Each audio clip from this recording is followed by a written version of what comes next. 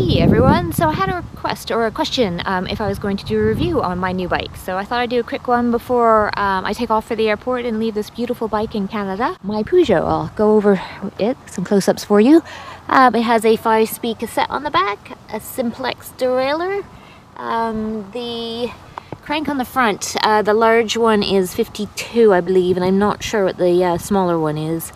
I can't find any number on it. I've switched the pedals out to the pedals I used to have on my road bike in England. So flat on one side so I can wear my regular shoes, clipped on the other with mountain bike style clips. Brakes with the foam pads there. A little rack, which my dad kindly bolted on properly so it doesn't rattle, so I'm quite happy with it now. Light. Got a rubbish seat which I'll replace next time I'm here with maybe something real leather. So it's got the decals on it, not the original paint or anything. I've got one little chip there. It's beautiful. They've stripped it and painted it and put the decals on to make it look good. It's got these gear changers here, the levers up rather than down here. They're up here, which I'm not sure if that's because it's a mixty, but they are they're harder to use. I'm getting used to them, but unlike the Brody with the N-bar shifters that click and index the gears, you kind of just have to go by feel and hope for the best when you crank it down or up that you get the gear you want. That's taking some getting used to. And lovely chrome detailing. I love this. All this chrome. It's beautiful, beautiful chrome.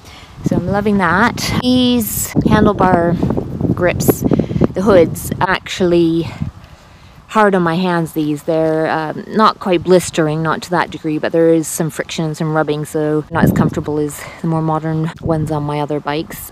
Brakes, yeah, they work good for brake pad brakes. I prefer disc brakes in general, but yeah, they work, they stop. I took the front light off. I do have the front light, but I've taken it off, and I'll probably take this bit of metal off just for looks. It didn't work, and I just found it a bit faffy because it was sort of half broken off anyway.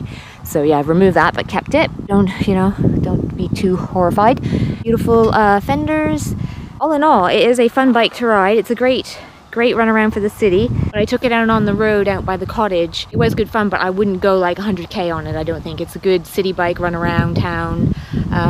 A lot of fun, and people around here I've gotten a lot of comments. They've enjoyed seeing it, I think, and it catches people's attention, that bright blue. It's a fun bike to ride, great city bike, good choice for leaving here in Canada for my future visit, and any serious riding that I might do if I ever visit, bring the road bike. Very happy with my purchase, very pretty bike.